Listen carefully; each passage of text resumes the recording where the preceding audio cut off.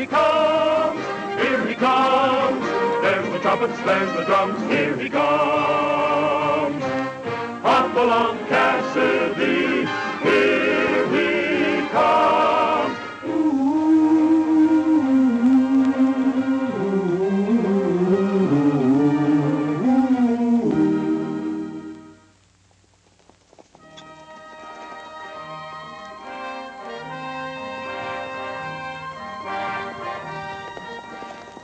Red Connors, my sidekick, and I were making a leisurely ride home from Railhead when we got our first inkling of trouble. Everything had been unusually quiet in our county, so we took the time to attend to some business for the Bar 20 Ranch. Red and I don't have to do a lot of talking. We pretty much understand each other. Anyway, we hadn't said anything for several miles. And all at once I saw it and we reined in.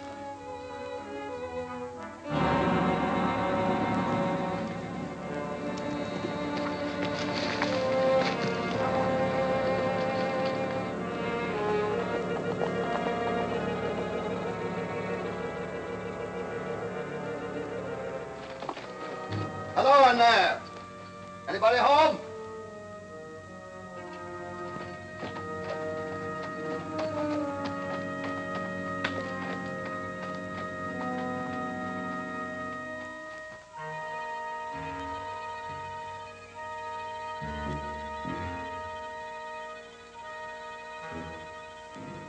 Well, what do you suppose? Let's find out here.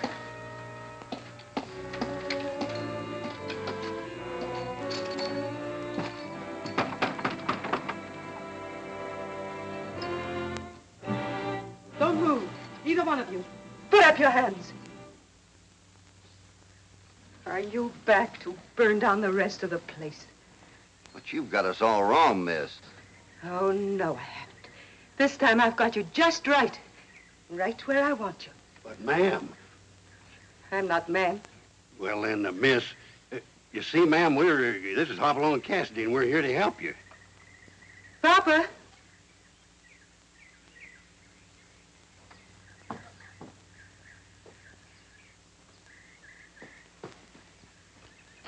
Who are these men? This man claims to be Hopalong Cassidy. Yeah. Put your gun away, Lily. I never met the gentleman, but more than once I've seen him. I see you've had some trouble here, Mr. Vandermeer. Vandermeer. You're new here. Yeah. Uh-huh. I think I understand. Oh, you'll never understand what we've been through in the 3 years since we settled Lily, here. please. Gentlemen, let us go into the bunkhouse to talk. My boy is lying there. He's been shot. I'll take a look at him. Oh, Papa, now that there's someone to help you, I'll ride at the bucking mule for Dr. Peterson. Well, allow me, ma'am. Oh, well, it won't be too much trouble, Mr. Connor, just call me Red. I'm Hopalong's pal. Thank you, Red.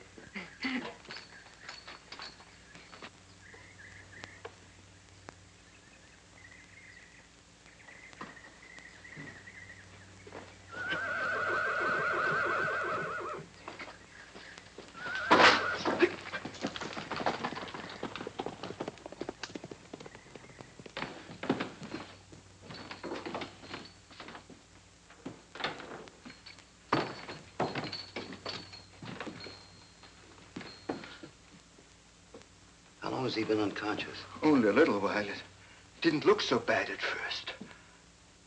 Oh, it's not too serious. It isn't bleeding badly.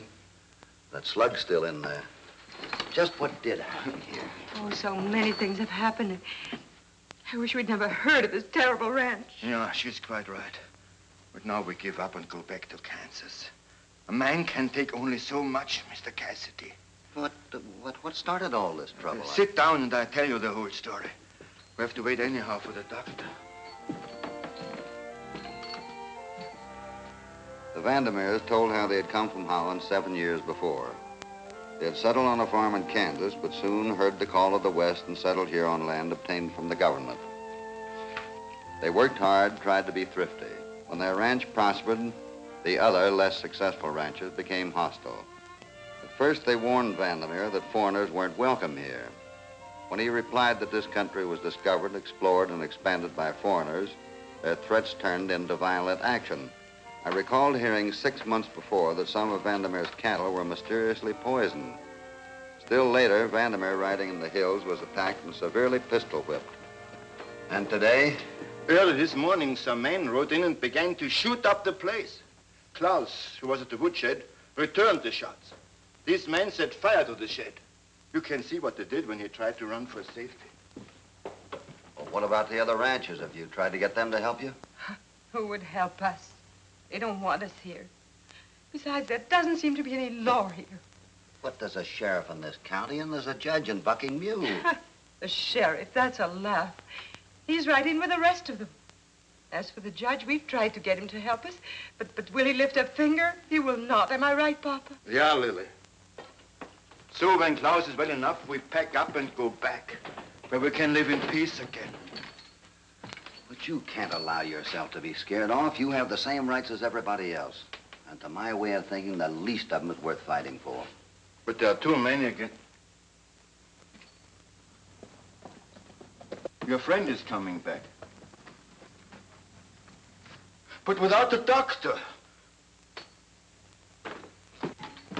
The doctor don't come. Delivering a baby. Can't get here until later. I've got to get that bullet out of there. Would you please give me some boiling water? Red, you better get him out of here.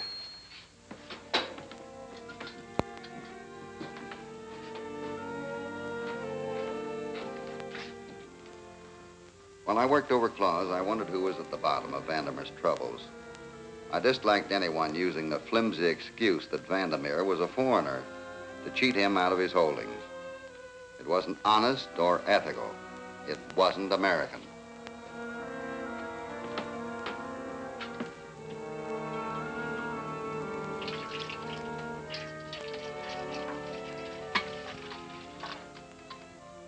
May I help? No, I think I'd better do this alone. Thank you.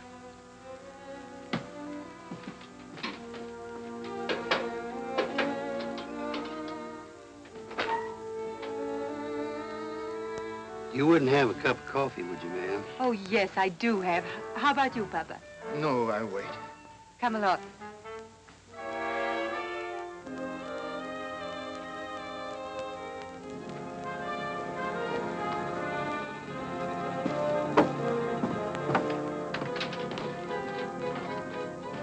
They are coming back. Who? Take a look.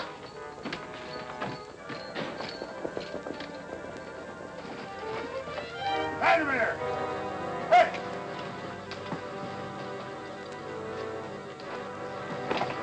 Recognize any of them? The ringleader is Simon Cosgrove. Cosgrove? I've run across him before. He operates a little ranch around here. He's done some cattle rustling, too. Hey, Vandermeer! What I do, Mr. Cassidy? You go out and talk to him. Invite him in the house. Leave the rest to me. I do what you say, but I feel better if I don't do it. Go on, hurry now.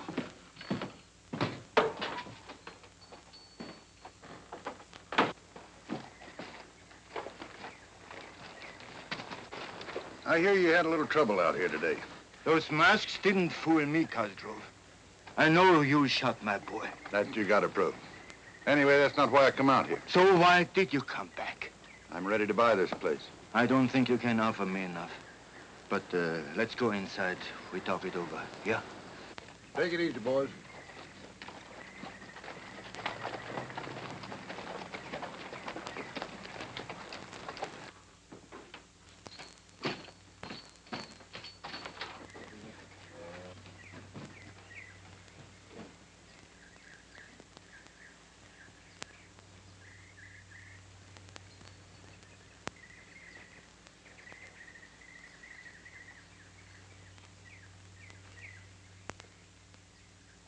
$24 hours?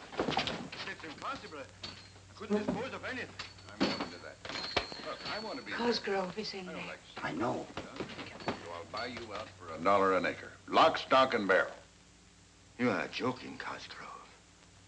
$500 for everything, the cattle, the horses, the land, and equipment? Take it or leave it. I ain't such a big fool like that. You're making a mistake. He's doing exactly right.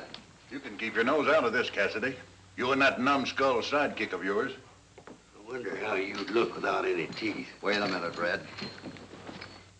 Cosgrove, this isn't the first time you pulled a stunt like this, but it's gonna be the last. Mr. Vandermeer is keeping this ranch, and you and your boys are gonna let him strictly alone. You're just a small-time rancher in my books, Cassidy. Your talk don't mean a thing. If you think it's just talk, why don't you start something? It's a good idea, but I'll pick the time and place.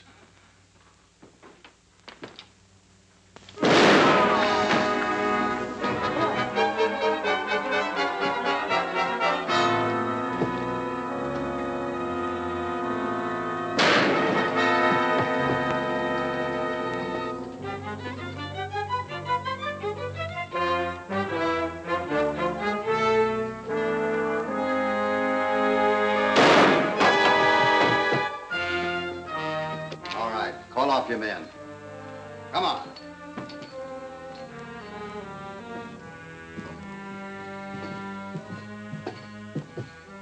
Put away the hardware, boys. The deal's off. And get on your horses.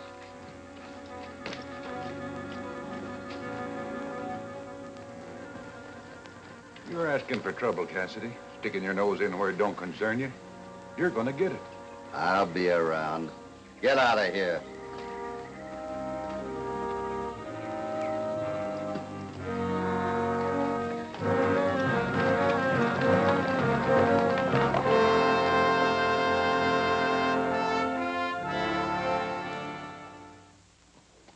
All indications pointed to a well-organized conspiracy against the industrious Dutchman Vandermeer.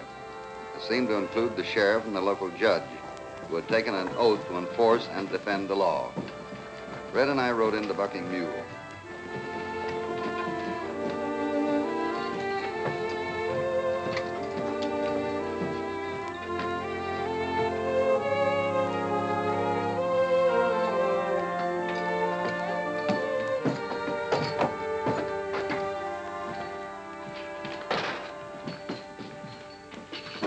Roscoe Hicks? That's me. I understand you're John Vandermeer's lawyer, is that right? It is. We're friends of his. This is Red Connors, and my name is Cassidy. So you're Hopalong. That's right. Say, I've heard a lot about you, but never had the pleasure before. Come in, sit down. Thanks. Well, needless to say, right now, Vandermeer needs friends. So we hear. Well, he's been getting a raw deal. Pretty raw deal. I tried to do what I can, but I can't go into court without a clear-cut case. And you think Vandermeer hadn't a clear-cut case? That's right. You see, the men who caused him trouble have always been masked. He may suspect their identity, but he can't prove it. What can we do to help Vandermeer? I don't know right off. But I'll dig right in and find an angle. You can depend on that. I'll do everything I can to protect his rights. Well, if you're looking for a starting point, you might swear out a warrant for Simon Cosgrove. What makes you think he's mixed up in this? We don't think, we know. Well, I'll check with Vandermeer. If he wants to swear out a complaint, I'll handle it. Oh, in the meantime, where can I get hold of you, just in case? There's a line cabin up back of Vandermeer's place. We'll hold up there. Good, good. Well, I'll get in touch with you if anything happens. Thanks.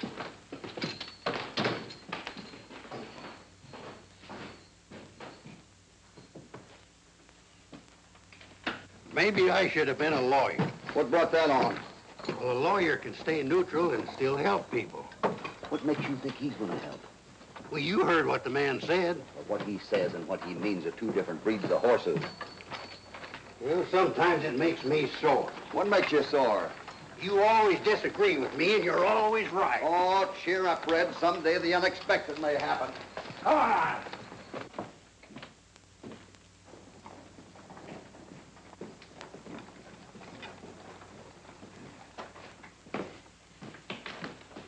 I just saw Cassidy riding out of town. What do you want? He wants a warrant sworn out for you. Well, if he hadn't interfered, Vandermeer would be on his way to Kansas or dead. And you and I'd own that ranch right now. Cassidy isn't stopping me. Well, that's easy for you to say. You sit here and twiddle your thumbs while I take all the risk. Anyway, we can't do anything with Cassidy on the loose. He's always showing up the wrong time in the right places. So now's our chance to get rid of him. Oh, just like that. So now's our chance to get rid of him. How? I know where he's heading.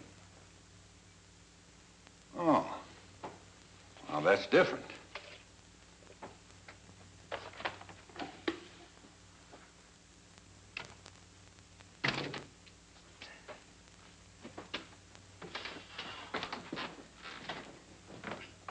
I build a fire in the summertime. I usually have something to cook.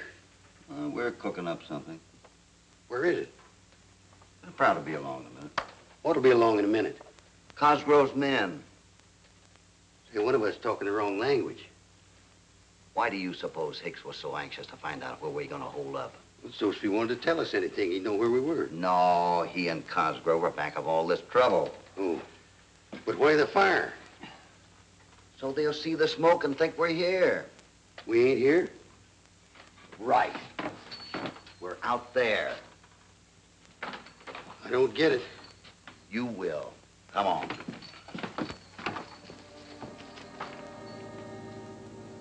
Red and I hid out near the line cabin. Before long, Cosgrove's men showed up.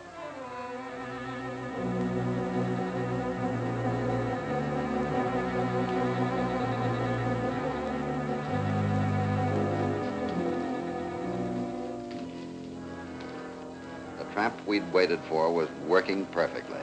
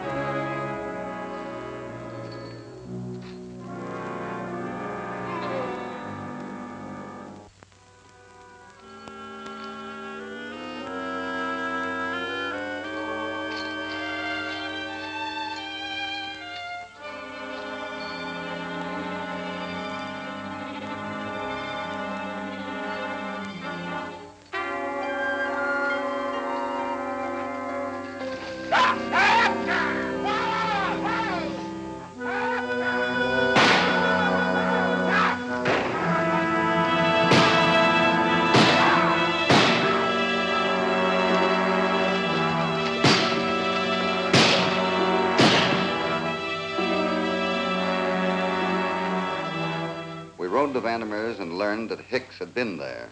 Instead of trying to help Vandermeer save the ranch, however, the lawyer advised him to clear out right away as a U.S. Marshal was coming for him. Come on. According to Hicks, Vandermeer was wanted by the immigration authorities for fraudulent entry into the United States. Red and I made the fast trip to Railhead to send a telegram. When we got back to Bucking Mule, matters began to come to a head.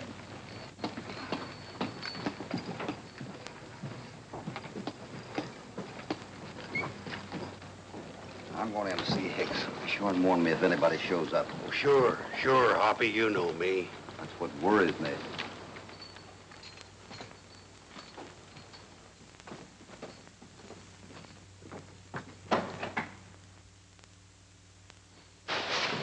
Remember what happened last time, Cosgrove?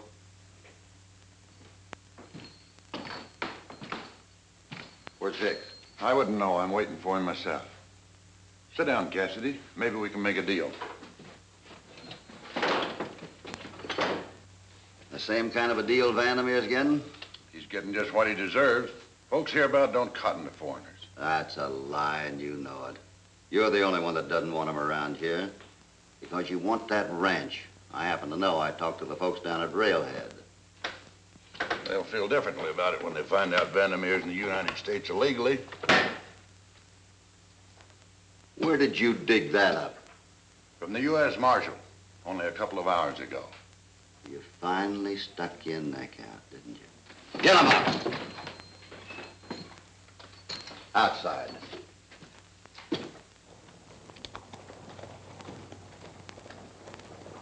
Just a minute.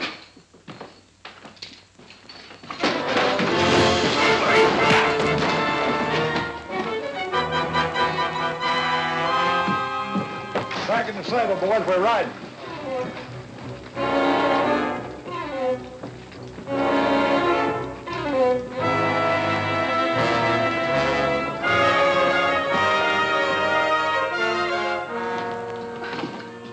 Hoppy. Yeah, Red. Gee, I'm sorry, Hoppy. Oh, that's all right. I thought I told you to stay outside, though. Why did you come busting in like that? Oh, I wanted to warn you. Them fellers found their horses and they're looking for us. Found the horses.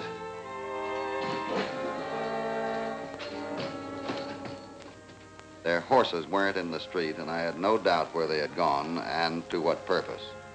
I decided Red and I had to do some tall riding.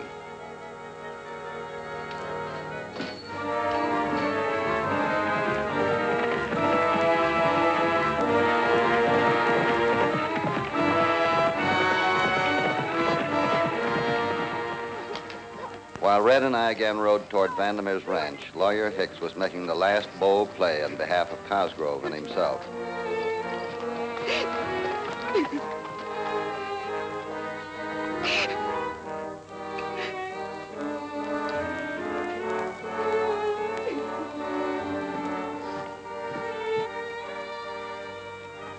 Hoppy!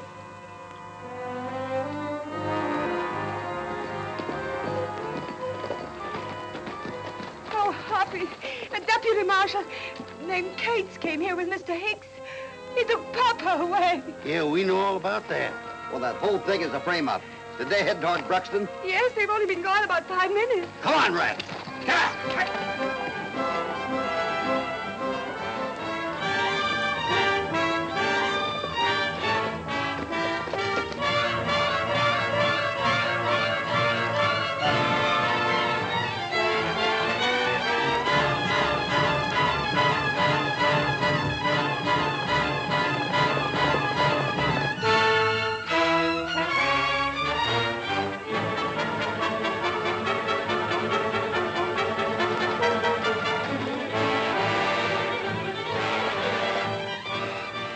We sighted Vandermeer and his captors. I told Red when the shooting started to grab Vandermeer and hurry him back to his ranch. Red begged to stay with me, but I figured someplace up ahead was an ambush, and I didn't want Vandermeer to fall into that.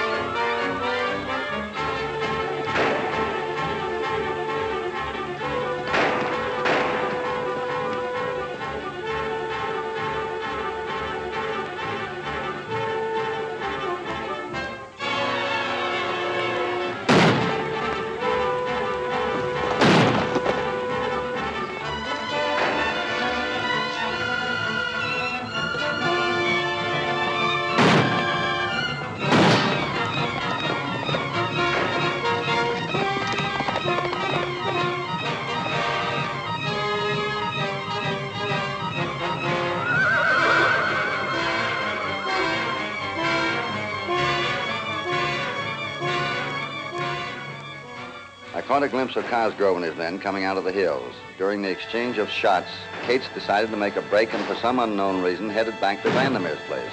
That suited me fine, especially when I saw Cosgrove and his men follow Cates and me.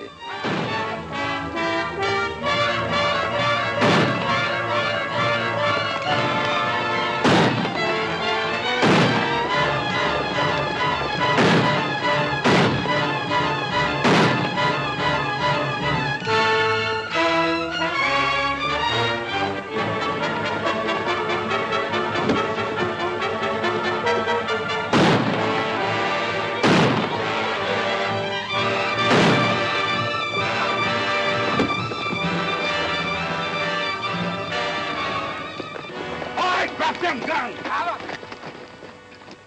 I'll get going down that road. I'm sure glad to see you, Marshal. I started out the minute I got your telegram. This the one who claims to be my deputy? Yeah, that's him with his bare face hanging out. I'll take special care of him. On your horse. There's another one for you. You too. Oh, you're in the clear, Mr. Vandermeer. You're not wanted on any charge. We thank both of you for helping us in our troubles. Oh, we had fun. Red and I always enjoy a fight when it's for a good cause. I'm sure your troubles are over now. We'll always be deeply grateful to you. Marshal, can we help you over to the railhead with your prisoners? Sure thing, Hoppy.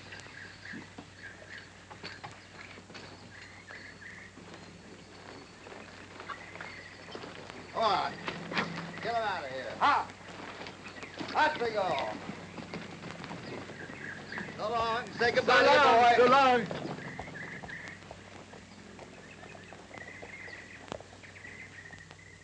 There he goes on his way down the moonlit trail to where cowboys race. Hop along, Cassidy. Hop along, Cassidy. He'll return soon again. There's no use to say goodbye until then.